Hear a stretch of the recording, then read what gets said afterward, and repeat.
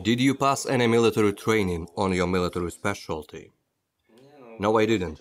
We were at the shooting range once. They gave me 10 rounds, that's all. Where was the shooting range? In Cherkasy.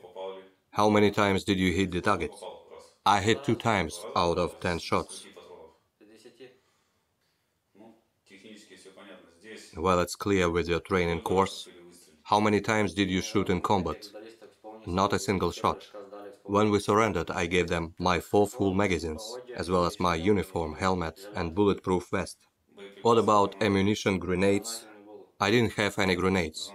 Grenade launchers? We didn't have them. I had submachine gun and 4 magazines with 120 rounds, and I gave them all when surrendered. So you didn't want to shoot? I didn't. They give me food here, allowed to smoke.